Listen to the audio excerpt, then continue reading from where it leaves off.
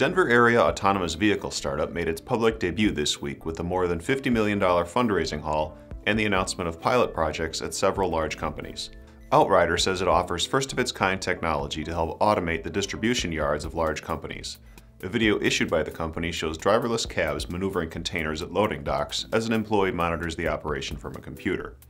Although distribution yards offer the kind of confined, repetitive environment that could make it perfect for autonomous technologies, Outrider officials noted they can also be complicated and chaotic, with human workers still performing many different tasks. In addition to moving containers around a yard, Outrider's autonomous electric cabs, according to the company, can also hitch and unhitch trailers and connect and disconnect their brake lines.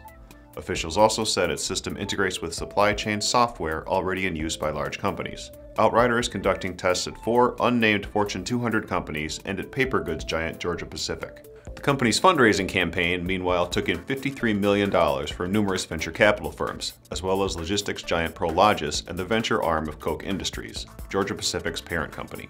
Ultimately, Outrider executives hope to establish logistics hubs that are safer, more efficient, and more sustainable. Founder Andrew Smith set a goal of rapidly retiring the more than 50,000 yard trucks in the US that run on diesel fuel.